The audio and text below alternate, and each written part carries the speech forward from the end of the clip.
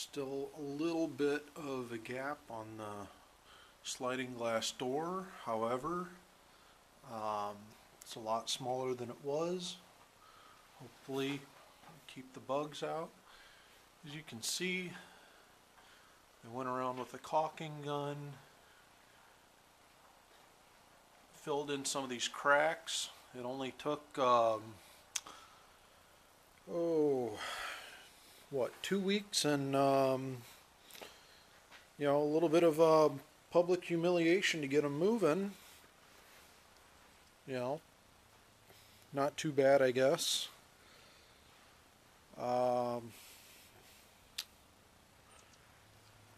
than that, can see that unfortunately our backflow valve died.